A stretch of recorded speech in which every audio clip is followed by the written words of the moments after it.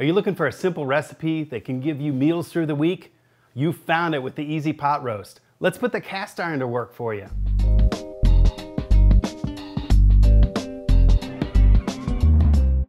We're starting with a beautiful English roast, a fantastic roast from the chuck that's perfect for braising.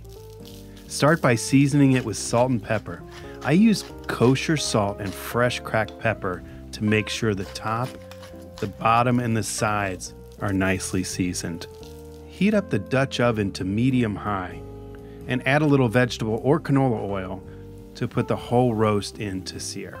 Let it get a really browned over crust. That's going to really build the flavor.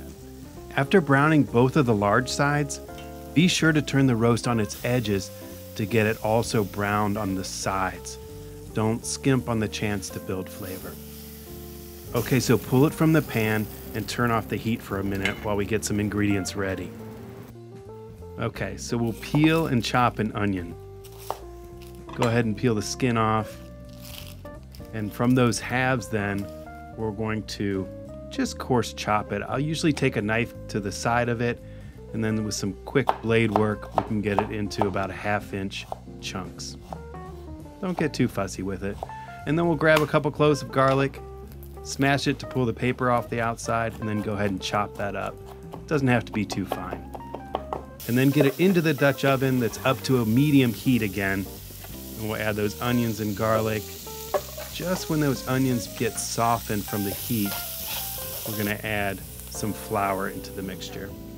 A little tomato paste, and we'll stir that up a bit before we add some Worcestershire and some beef stock. Work that liquid around and scrape the bottom of the pan to work all those wonderful brown bits from the searing of our beef. At this point, we'll add the roast back to the pan, close the lid, and head into the oven at 300 degrees. After 3 hours, we'll flip the roast to get the top that wasn't sitting in the liquid to have time in the liquid and get really tender.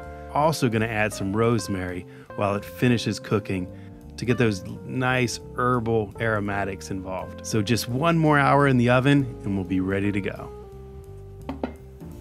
Oh, here it is. It smells amazing in here. Let's pull this out of the pan and see how we did. Go ahead and skim off any excess fat from the liquid, and then we're gonna pour some of that liquid over this beautiful pot roast. Look how tender that is. So with little time in the kitchen, we were able to make an easy pot roast, but have super healthful meals through the week. Thanks for joining us in the test kitchen at Certified Angus Beef. Please press like and subscribe, and we'll see you next time in the test kitchen.